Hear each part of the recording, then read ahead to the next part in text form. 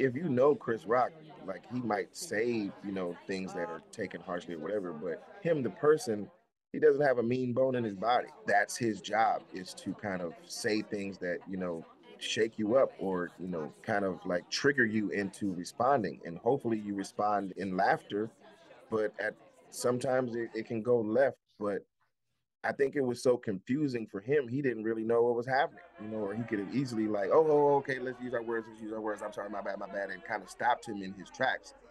But since that was the furthest thing from his mind coming from his friend at the time, he kind of laughed it off and was just like, whatever. And I don't think I'll, have any kind of issue with that, because if I do rub somebody the wrong way, I'll know. And then I'll be like, oh, well, my bad. I didn't really mean to do that.